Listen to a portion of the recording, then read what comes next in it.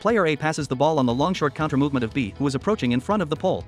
B, with one touch, returns the ball to teammate A with a wall pass. A passes the ball horizontally toward C, who loses their marker in front of the pole. C passes the ball diagonally toward D. D passes the ball toward the other diamond for E. E passes the ball on the long-short counter-movement of F, who is approaching in front of the post. F, with one touch, returns the ball to teammate E with a wall pass. E passes the ball horizontally to G, who loses their marker in front of the post. G passes the ball diagonally toward H. H ends the circuit, moving the ball toward I, who is on the starting post, to start again with the sequence. The exercise is repeated in the same manner for the entire duration of the series. At the end of each series, change the starting point and consequently the direction of rotation of the transmission sequence. Correct change of players' positions, black arrows in the picture. A goes in place of B. B goes in place of C. C goes in place of D.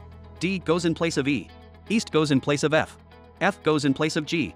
G goes in place of H. H goes in place of I. Coaching points. Check the correct execution of technical gestures and in particular, intensity and quality of passing, which should be as high as possible. Give priority to the intensity of the pass and then stimulate accuracy. Oriented control should be directed toward the teammate to whom the next pass will be made. Check the ability to absorb the pass by stimulating the leap of the supporting foot and correct body posture for control. Check the correct execution of movements. The timing of counter movement. The rotations.